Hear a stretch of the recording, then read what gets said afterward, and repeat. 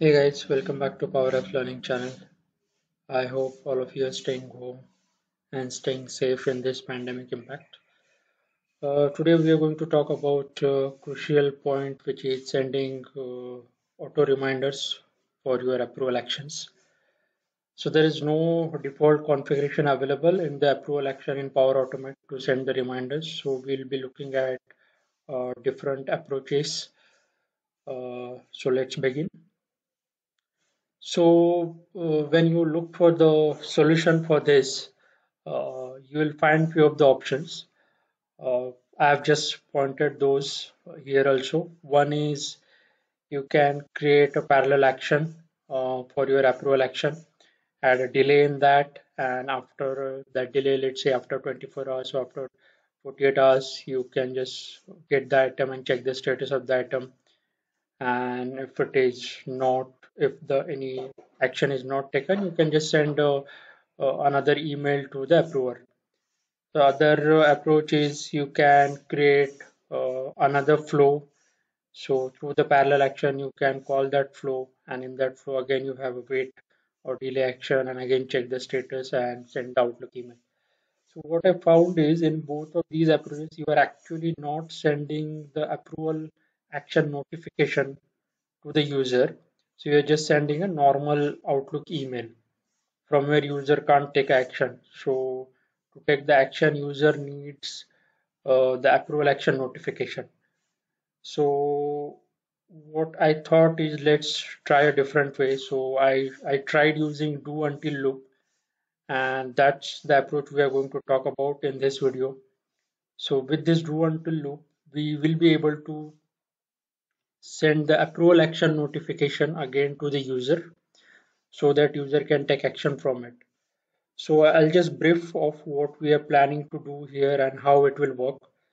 So what you need to do is you need to decide after how many days you need to send the approval reminder to the approver. Accordingly, you need to set some properties to your approval action and as well as to the do until loop. So let's say we need to send a reminder after 2 days. So you can set timeout to the approval action of 2 days. So after 2 days, the approval action will get expired. And for the do until loop, and depending on how many reminders you want to send, let's say you want to send almost 10 to 15 reminders. So 2 into 15 is like 30 days.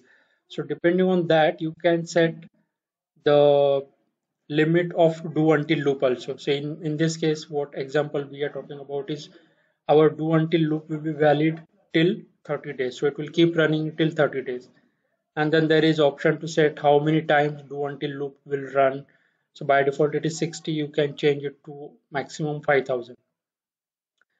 So there are these time configurations which we need to do. Will when we switch to flow, I'll tell you more about it. So once the timeout is reached for your approval action, the flow will move to next step, right? So there we will check whether user has really responded to the approval action or this is a timeout action. Depending on that, we will decide to rerun or to continue with this do until loop or to break. So we are just making use of simple variable and setting the value to it depending on whether it is timeout or whether user has really responded to the approval notification. So let's switch to the flow.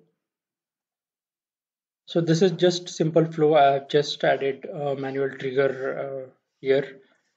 We are using this variable which is set to in progress by default, and we are using this do until loop.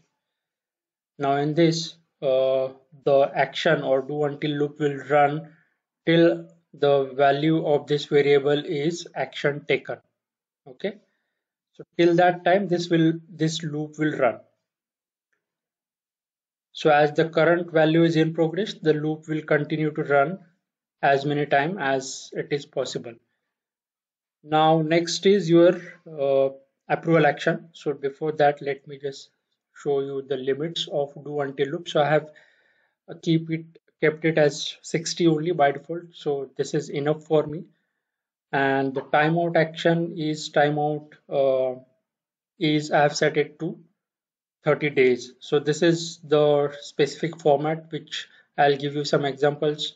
So here also you will see some examples like 24 hours. This is ISO 8601 format where you need to specify P for period, T for time, M for minutes, H for hours, D for days. So you can see this 5 minutes, 24 days, or 24 hours, 2 days, 5 days. So we have said this do until loop to run till or valid till 30 days. Now next is your approval action. Okay. Now let's go to the settings of approval actions. So in the settings, we have set the timeout. So this timeout, I have set it to a value after which you want to send the reminder. So in my case, I wanted to set it for the 5 days, but here just for the demonstration, I have made it 5 minutes. So P for period, T for time, 5 is value, and M for minute. So this approval action will be timed out after 5 minutes. So if the approver responds back within 5 minutes, that is good. So we will come to know that approver has responded. Otherwise, this action will be timed out, and we will check in the next action what has been happened. So in the next action, which is a condition, so I'm checking the outcome of previous action, which is our approval action. So if you see this outcome of this is not empty, okay, or if it is empty, so empty is equal to true. So that means we are checking whether the output of previous action is empty. So what does that mean? If it is empty, that means it has timed out. If it is not empty, that means user has responded back. Okay, so another thing what you need to do is you need to set the run after. Let me just. So you need to configure this condition action to run after the previous action has been successfully executed or timed out, because we need to track both the options, whether user responded back or it has been timed out. So you need to select both so that the next action, which is a condition action, will run. And by checking this, we'll come to know whether user has responded or was it a timeout. Now, depending on whether it was timeout or whether user had responded, so when I say it is empty, that means it was timeout. So I'm setting the value to no action yet. And if it is not empty, that means user had responded, either it is approve or reject. So I'm setting it to action taken. Once it is set to action taken, and if you go back on top, so the loop will break here. Okay. But if it is not taken, which is no action taken, so loop will continue, and what will happen? It will send another uh, approval notification. So it will start another approval instance and send the notification to the approval. So let's give it a try. I will just run this flow and I'll show you how it works. So let me know, you just try it for your real-time scenarios where you need to set it for 2 days, 5 days, or 10 days, and let me know if it is really working. I have just tried it a day back and I have set it, or I have tested it with the hours and minutes limits only. So let's just run this flow and I'll just show you the notification how it comes.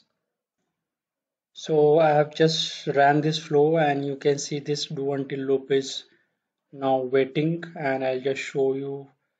I just got the flow notification or approval notification. So if you see this, so this is the notification. Now the flow has already started. Now it is waiting for the user to respond back, or to or that let that approval action get timed out.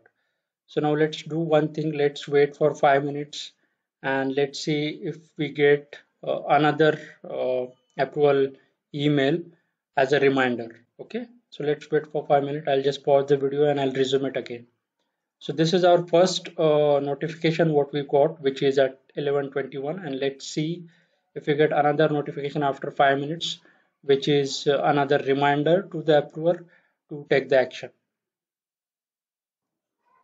So as you can see now, the flow is running for 5 minutes almost, and I have already got another notification. This was the first one was from 11:21. Now it is 11:25. So we got another email, a reminder email. So and your flow is still running. Now it is waiting for approval action, or it will send another notification email in another 5 minutes. So that's how we'll be able to achieve sending auto approval reminders to your approver with the approval action and do until loop. So now let's do one thing. Let's just respond back. Yes, welcome on board and submit. So now let's see if the do until loop stops. Yes, it has already stopped and the flow has stopped. So as you have seen, we have made use of timeout feature, then timeout feature for both do until loop as well as your approval action, and the limits when do you want to run it, the condition, the variables, setting the value to variable, how many times you want to run the do until loop, checking the values and setting the values. So this way you will be able to achieve sending reminders as many time as you want. Even you can write your logic or set the variables, multiple variables, and change the message in the approval action that this is second reminder, this is third reminder. You can achieve that easily depending on the variable values. And once user take action, then only the loop will stop and you will be able to move to the next level in your flow. That's it in this video. I hope this will help you guys, and do let me know once you try. Do let me know if you face any issues, if there are any limitation with this approach. I just gave it a try. I thought this would be a better option rather than using another approaches where you are just sending a normal Outlook email as a reminder. So sending this approval action email as a reminder will really help users to take the action. So that's it. Take care. See you in next video. Bye bye.